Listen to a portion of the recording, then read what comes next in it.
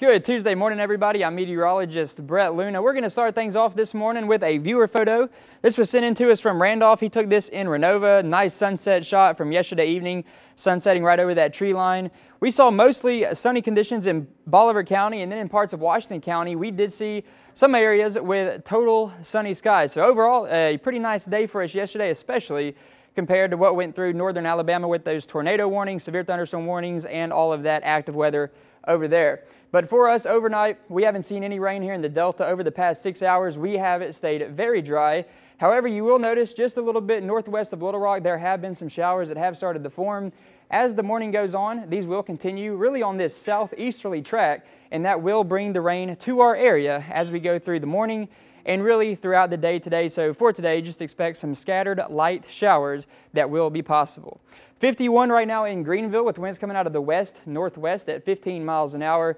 So definitely no wind chill to worry about in Greenville. Over in Greenwood, similar story, 52 for the current temperature. Winds are a little bit variable in Greenwood at 7 miles an hour. Also no wind chill to worry about.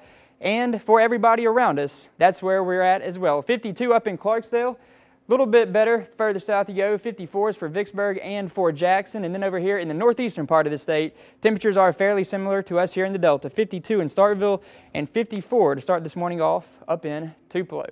So we are expecting the chance for just some light scattered showers as we go throughout the day today. Most of us, however, I think will stay dry. About 30% of us probably will see some showers moving through.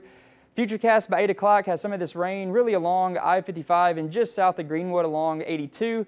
And then as we go on into your lunch hour, some of those showers will continue to move on through the Delta. But once again, no heavy rain expected for today, no thunderstorm activity, really just some bits and pieces of rain moving through parts of the Delta. All should be light, no heavy rain expected. And then as far as the cloud cover, we'll start the morning off mostly cloudy, go through most of the afternoon mostly cloudy, and then as we get towards the very later part of the afternoon and into the early evening hours, we should start to see some breaks in our cloud cover and then go partly cloudy by tonight.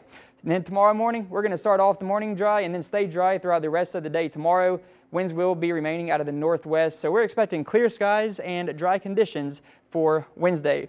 Here's a quick breakdown for today. Low to mid 50s by noon.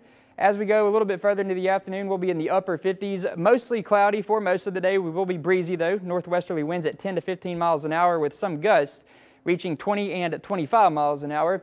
But for tonight, we're going to stay very cool. 38 northwesterly winds only at 5 miles an hour. So we are looking at the chance for some patchy frost to develop across our far northeastern counties. Tomorrow staying a few degrees below average but warming up, 62 for the high temperature under sunny skies and your 7-day forecast.